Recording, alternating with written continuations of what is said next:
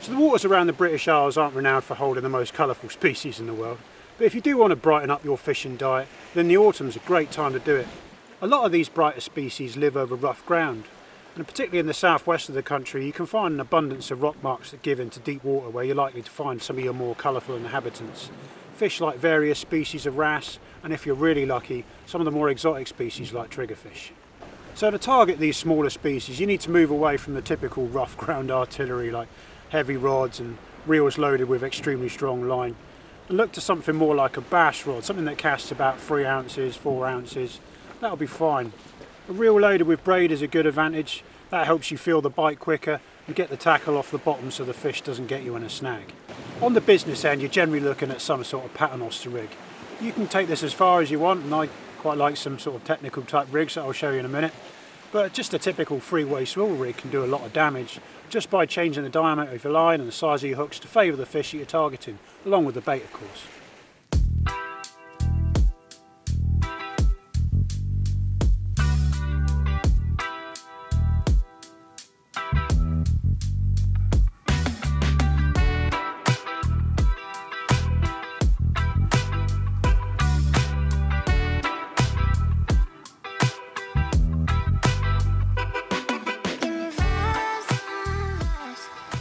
So let's talk about the kind of species you can expect to encounter over this kind of ground. Obviously you've got the wrasse family, starting with the Ballan, the biggest and boldest of the lot. Then you've got the cork ring, which is again of common wrasse and very obliging. Nice little one, that one of my favourites. Then there's the cuckoo, which is almost always found in close proximity to deep water and probably not very common in some areas of the country off the shore, more of a boat species. But down here in Cornwall we do have a few venues where you can target them, and they're worth doing because they're absolutely gorgeous fish. One thing to be aware of with cuckoos that I do is I tend to limit myself to just catching 4, 5, 6 of those, because you almost always catch them in deep water and they're quite delicate and they don't return very well. So I don't like to think that I'm decimating the population in one area, so I tend to catch a few, then stop on those. But if they're going back well, then fine, but usually I find they don't do too well. Then you've got the smaller wrasse species like the gold sinian, the rock cook, and you're going to need to really step your hooks down for those because they've got very small mouths, but they're pretty fish and really cool species in their own right. Of course, because you're fishing over rough ground, you can expect fish like pollock and coalfish. You can find shoals of fish like pout and porcod over rough ground quite commonly. You can always catch fish like codlin and school bass too, like we've shown in this video. The rough ground is full of surprises, so if you're fishing with small baits and the paternoster rigs, you know, more or less anything could show up, so don't be surprised if it does. For me, the big prizes over this kind of ground are big Ballan wrasse and triggerfish. Triggers over rough ground I find can be very hit and miss. They're very much here today, gone tomorrow sort of a thing, but fortunately you can target them and not really do yourself out of other species as well, so it's always worth doing. They're more a fish that I hope to catch rather than expect to catch, and that generally seems to be the way it is for me. If you're really serious about targeting a trigger, I'd advise going for some more well-known trigger venues like certain areas of Chesil Beach, and there's certain harbours and piers around the country that are known to hold them. Alright, so today I'm off to North Devon to meet up with Olie and Nat Passmore. We're going to go and fish a deep water rock mark that's got good form for triggers, and that's the target. But if you know anything about triggers, you know how elusive they can be, so luckily there's a whole host of other colourful critters that live there too. There's all kinds of wrasse and there's pollock, pout, chance of all sorts really off there, so should be plenty of bites. Looking forward to it, should be good. What's that, Ollie? So this is my first ever cuckoo, and we got a lovely female here, first ever one I've had from North Devon. Yeah, super chuffed for this. An absolutely stunning fish.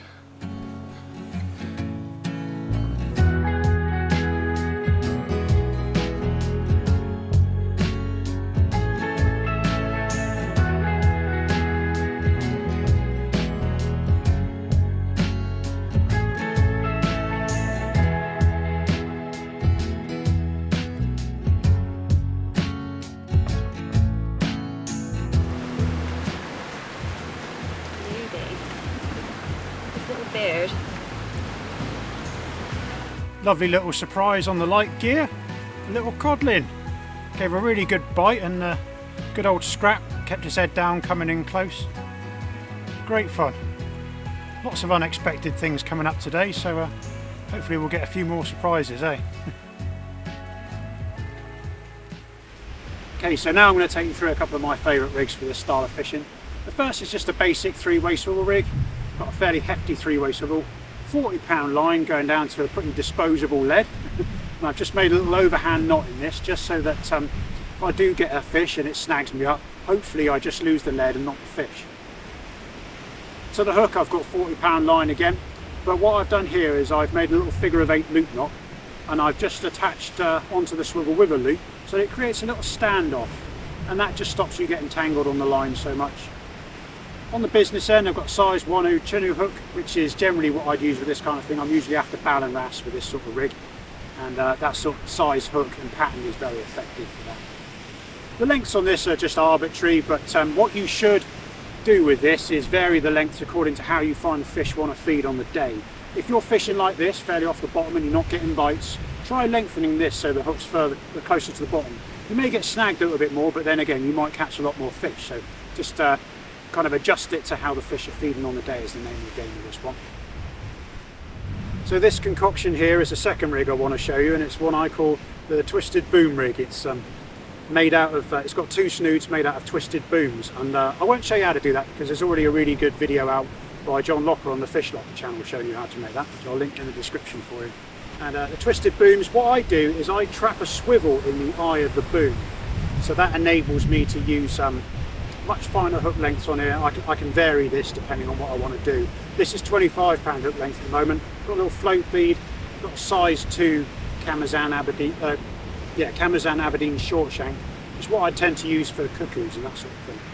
The main body of the rig is 40-pound line, and also I've got this little guy here, which is a Tronics Pro rig float, and that helps the rig stand off a little bit more in the water. It's got quite a lot of buoyant aspects to it, so it tends to stand a little bit more vertical in the water than if it wasn't there, if the rig float wasn't there at all. And what that does, it accomplishes 2 things for you. It produces a lot of flutter in your baits, and it also stops you getting snagged as much, because I tend to fish this rig a little bit further out. Like I will actually cast this rig, and that's why I've got a weak link at the bottom. And what I tend to use this rig for is smaller species, particularly Cuckoo Wrasse. This is my favourite rig for cuckoos, but I will use it for things like black bream as well, over rough ground, that sort of thing. And I've also caught quite a few triggers with this rig, so it's good for those sort of applications. It's where it comes into its own is if you want to fish a bait with a lot of movement, but you want to stay in the same area. And I'll give you an example of when that's been an instance where that's been useful to me. Is one time I was fishing for triggers, and I started out with the float, and I found a little area where there seemed to be triggers. I had one out, and every time I passed through there I got a bite or 2, but the tide was pushing the float through far too quickly, so I wasn't in the sort of kill zone for very long. So what I did was I changed to this rig and managed to nail down the spot where they were feeding. I had quite a few that day, whereas if I'd stuck with the float I probably would have only had 2 or 3 more maybe. So that's an instance where this rig has really come into its own. Fantastic little rig, caught lots of fish on this. I feel like that.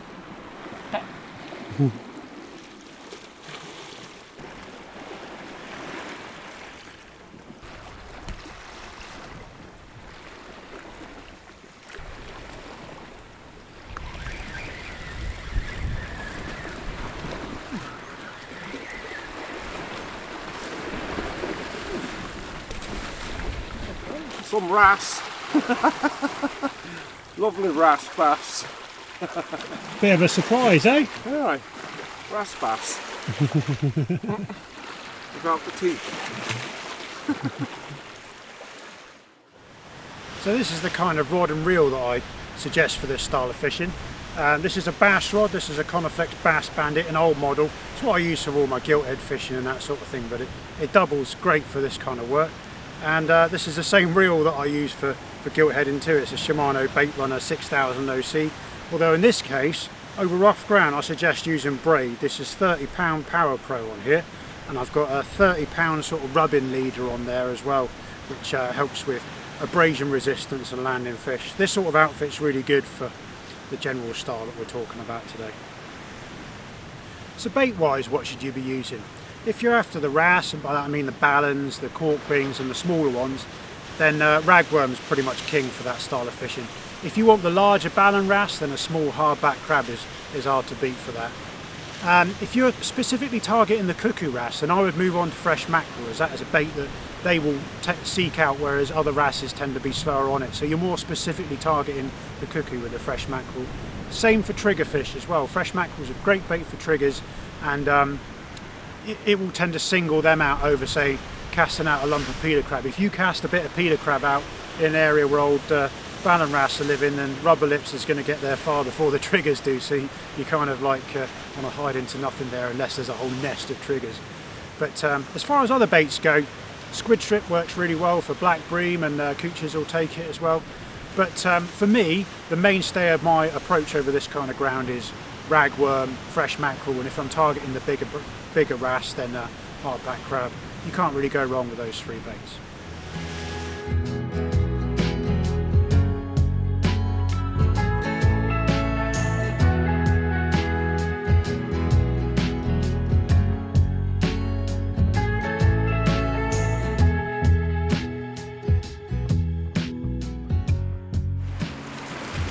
Look at the colours on his fins, they're like traffic lights. Blue, red and then green. Lovely motley.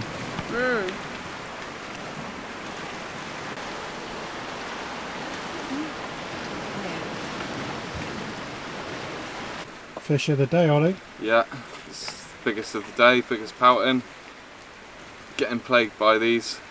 It's becoming a bit of a nuisance, but when they're this size, very nice to see. No. What's the problem?